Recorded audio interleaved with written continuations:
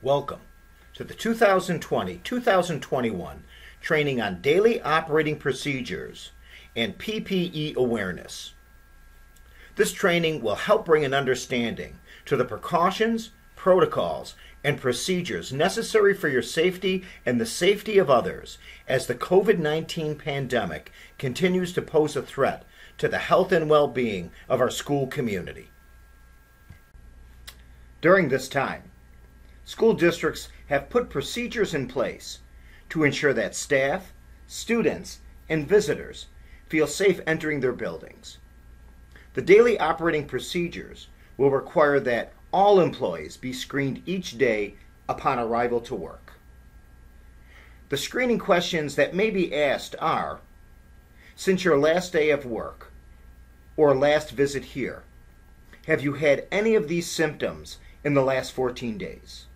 Cough, shortness of breath or difficulty breathing, fever or feeling feverish, chills, fatigue, muscle body pain, headache, sore throat, congestion or runny nose, nausea, vomiting, new loss of taste or smell. Have you tested positive for COVID-19 in the past 14 days? Have you had any close contact in the last 14 days with someone with a confirmed or suspected case of COVID-19? These screening questions may be asked of you in several ways: through a sign-in, sign-out sheet prior to coming to work when you badge in a Google survey each day, or through other apps that may be developed during this time of the COVID-19 pandemic. Temperature readings may also accompany the screening questions.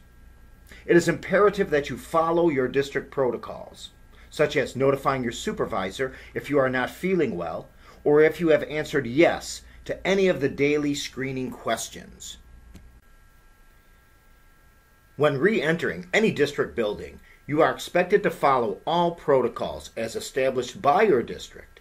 These may include the daily screening process, what access points are to be used when entering into a building, an awareness of areas that may be off limits to staff and or students, hand hygiene practices.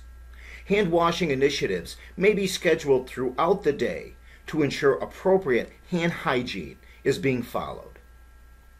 The district will continue to make any facts known to you as they may change throughout the pandemic. It is vital that if you are not feeling well or may have been exposed to someone who tested positive for COVID-19, that you stay home and contact your supervisor. While at work, it is important for you to know and understand who you can contact with questions or concerns. Social distancing, especially in high traffic areas like hallways or small spaces such as break rooms and bathrooms. The importance of hand hygiene, including when hand sanitizer can be used, as well as proper respiratory etiquette.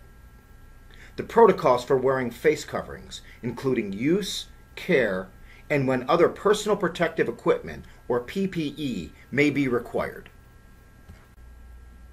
PPE that fully covers skin and clothing and prevents exposure of the eyes, nose, and mouth is recommended to reduce the risk of accidental self-contamination of mucous membranes or broken skin. To best protect oneself from COVID-19 infection, all applicable masks must have a proper fit to your face. All PPE must be used as part of a comprehensive infection control program that follows the CDC recommendations, the district hazard assessment, and other applicable state and federal regulations. During the COVID-19 pandemic, there may be additional PPE requirements of staff members depending upon the job and exposure. Additional PPE items can include gloves, goggles, face shields, and aprons or gowns. The requirement of additional PPE will be listed in your job hazard assessment, on an SDS sheet specific to the chemical being used, as well as on the label of the cleaning disinfecting product. If you are required to utilize any of the aforementioned PPE, You will be trained on the proper use and care of the required PPE. Cloth face coverings are an additional step to help slow the spread of COVID-19 when combined with everyday preventative actions and social distancing in public settings. Cloth face coverings should be washed after each use. It is important to always wear your face coverings properly, that you remove your face covering correctly, and practice appropriate hand hygiene after handling or touching a used face covering. Cleaning and sanitizing can be done through a washing machine. You can include your face covering with your regular laundry. Use regular laundry detergent in the warmest appropriate water setting for the cloth used to make the face covering. Or it can be hand washed with 4 teaspoons of household bleach per quart of room temperature water. Soak the face covering in the bleach solution for 5 minutes. Rinse thoroughly with cool or room temperature water. After washing, you can dry your cloth face covering in a number of ways. You can machine dry, using the highest heat setting and leaving it in the dryer until the face covering is completely dry. Or you can air dry, laying flat and allowing the face covering to completely dry. If possible, place the face covering in direct sunlight. We've talked about washing and drying, and the following video will show how we put on and take off our face coverings. In this video, we are going to discuss the proper use and reuse of face masks. When donning your face mask, you will first perform hand hygiene. When you are ready to don your mask, you will pick it up and place it over your face, making sure you cover both your mouth and your nose. If you have a tie mask, you will first tie the top tie. Once the top is secure, you will tie the bottom tie around your neck. Once the mask is tied, you will gently pat the bridge of your nose so the mask forms to your face. When donning your procedure mask, you'll place it on your face and loop it around each ear. Then you will gently pat it around your face to form it to the bridge of your nose and pull it under your chin. Before removing your mask, you will perform hand hygiene. You doff your procedure mask by unhooking it from your ear. When you are ready to doff your mask, you will first untie the bottom strap, then you will untie the top, and you will place it on a clean paper towel labeled with your name. Be sure that the strings of the mask are not sitting inside the mask. If you're wearing a procedural mask, place it face down on your paper towel like this. Notice that the exterior of the mask is always facing down. This is an example of inappropriate storage of your face mask on your towel because the front of the mask is facing up.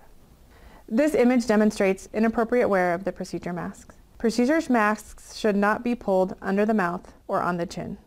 You should also not wear your mask around your elbow or any other body part. The surgical mask should never be worn hanging from around your neck. If you determine that you need to remove your mask, you need to completely remove it. It should never be halfway on or halfway off. If you need to place your procedure mask in a brown bag, make sure your brown bag is prepared, labeled front and back. After performing hand hygiene, you'll remove your procedure mask and place it in the brown bag, ensuring that the front of the mask is facing the front of the bag.